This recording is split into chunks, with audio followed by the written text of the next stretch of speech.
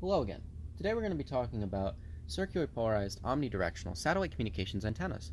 Specifically, we're going to be talking about Eggbeater antennas. On the bench with me today I have two different types of Eggbeater antennas. On the left is a home-built Eggbeater V2 antenna, and on the right is a commercially built M2 Antenna Systems Eggbeater antenna. These antennas have different radiation patterns and use cases, different manufacturing techniques, and they have different specific implementations of one of the core parts of their design, the phasing and matching harness. I want to talk today about the specifics of all three of these differences. So without further ado, let's take a look at the home-built Eggbeater V2 antenna. This Eggbeater V2 antenna has the rectangular loops that are designed to optimize the radiation pattern for low elevation satellite passes. In addition to having loops that optimize the radiation pattern at low elevations, it can be used in conjunction with a reflector. This reflector would be spaced not very close to the feed point, but instead quite a distance away, and it doesn't reflect the radio signals upward, but instead pulls them down more towards the horizon.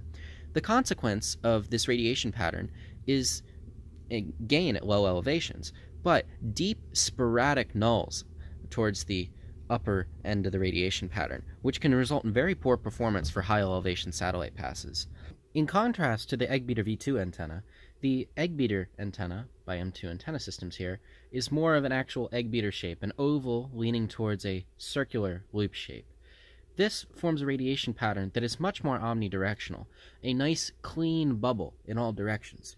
But this antenna is often used in conjunction with a reflector, except that this reflector serves the opposite purpose of the reflector used in the Eggbeater V2 antenna.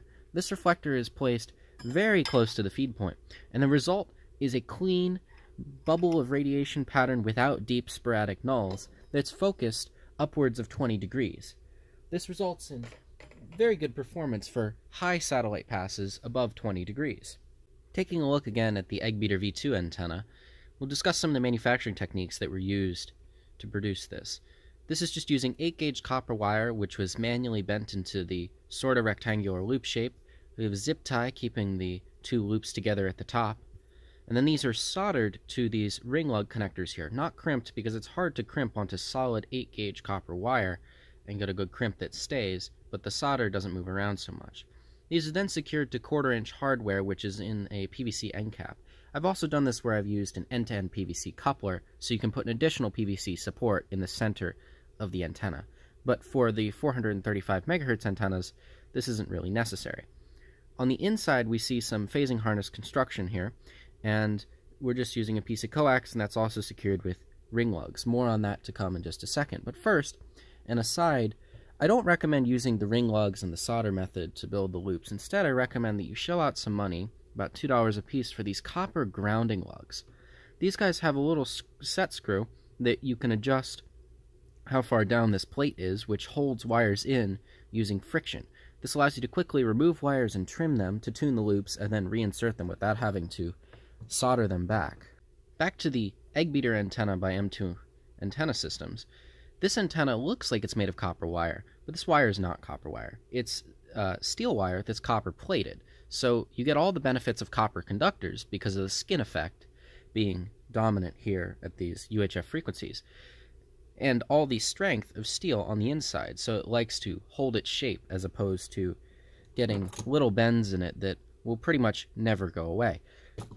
Additionally, they use the idea of having set screws to hold on to the wires. These are a little CNC'd piece here that has a spot for a Allen key set screw that holds onto the wire that inserts through a hole in the side.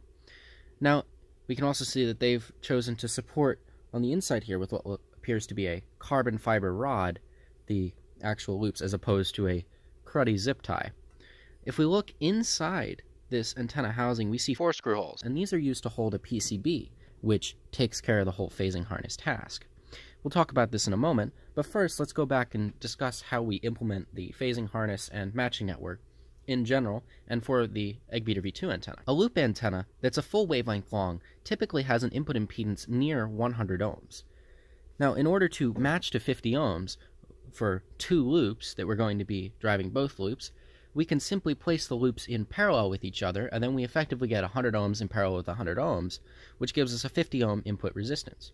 but we also need to get the phasing correct so that we create circular polarization. In the case of all of these antennas that I've built, I'm trying to create right-hand circular polarization. So that means that I need a 90-degree phase shift between my two loops, and it has to be in the right direction to produce right-hand circular polarization. So in order to get that phase shift, we just use a 90-degree electrically long piece of RG62 coax, which has 93 ohm characteristic impedance. So it means there's minimal transformation of the input impedance of the loops when you reach the other loop to put it in parallel at the feed point, so that you get a 50 ohm feed point impedance. And this achieves our phase shift that we need. Now, a side note about how to tell that this is right-hand circular polarization and not left-hand circular polarization. With this antenna, I've disconnected the feed line, but the way you would feed it is center conductor to one side of one loop and shield to the other side of one loop, and then the phasing harness takes care of connecting that to the other loop with the appropriate delay. And I've left the shield connector on here so that I know that the center conductor was where my index finger is and the shield was where my thumb is right here. Here we look at the phasing harness and we follow the center conductor, so the one with the plastic coating on it as opposed to being the actual shielded wire. And we look for the next instance of the center conductor, which is where my index finger is right now. And then we just apply the right-hand rule from the first one to the second one. Curl your hand, which way does your thumb point? Now my thumb is pointing up in the perspective of the antenna's usual operation, which is this PVC end cap is the bottom and the zip tie is the top, and that means that it's right-hand circular polarization. We can apply that same concept to check that the M2 antenna's system's antenna is also right-hand circular polarization, except that we'll be applying it on their PCB. Now for the M2 antenna system's antenna, they had a PCB in there that takes care of the connections to the loops for the phasing harness. And I opened this up and I disconnected that PCB, and we have it right here. We can see that it takes a feed point from this piece of coax right here on the white cable, and that goes to this corner, and then the shield goes to the other corner right here, so they're feeding one loop. And then there's this blue cable which connects that loop to the other loop in the right direction to give us right-hand circular polarization, and we'll check that real quick. So here we look, we see center conductor. The first center conductor is the clear cable of this blue cable right here, is where my finger is. And then we look for the second one, which is right here. So we go from here to here. Now if we take our hand and we curl in that direction, this part right here points upward for the antenna. So when we curl here, we see that that is right-hand circular polarization. Additionally, the feed point of this, we can see they have an end connector on this CNC aluminum piece right here. This goes through some coax. This coax is unlabeled, so it'd be very difficult to tell what this is without trying to measure it and then reverse search for parameters. That would be next to impossible to find the actual coax, but it's probably something fairly standard in 50 ohms would be my guess. After that, they have a zip tie to keep these ferrite beads on.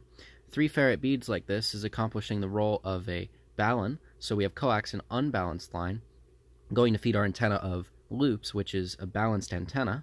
So it's good they got an integrated balun there, very cool. And then this blue cable is super weird. At first I thought it was coax, but it's not coax at all.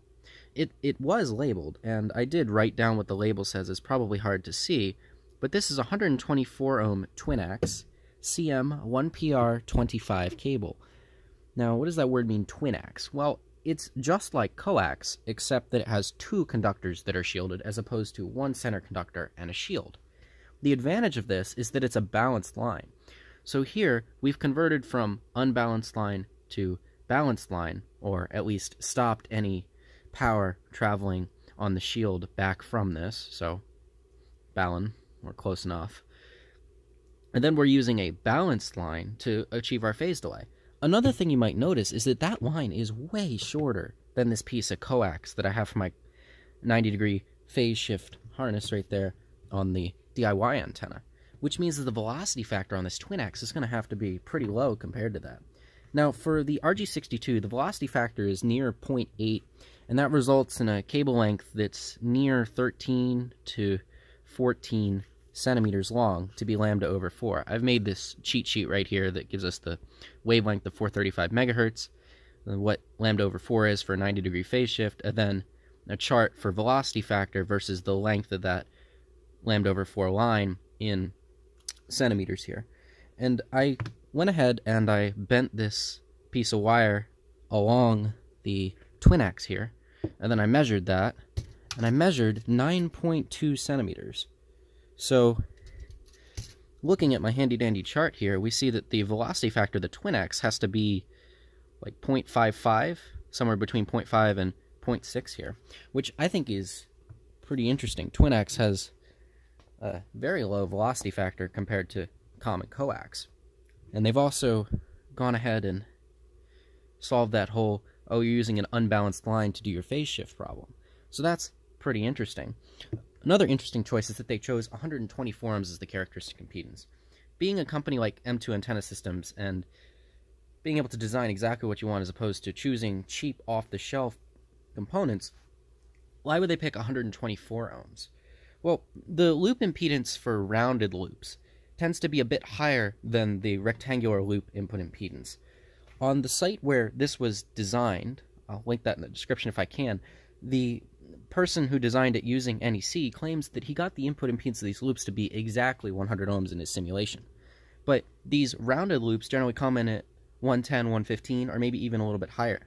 These not being circles and instead being ovals, maybe they are actually way closer to 124 ohms, or maybe it's just what M2 Antenna Systems had on hand.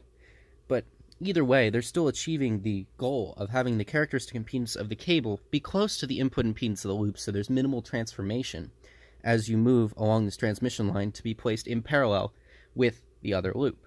And then you connect to the feed point coax, and in this case they have the integrated balun, and out to the connector. So this has been an overview of the differences between DIY Eggbeater antennas, specifically an Eggbeater V2 antenna, versus a commercially produced M2 Antenna's Eggbeater antenna. I hope you found the information in this video useful. If you have any questions, please leave them in the comments. And if you like this video, maybe hit that thumbs up button or subscribe for more.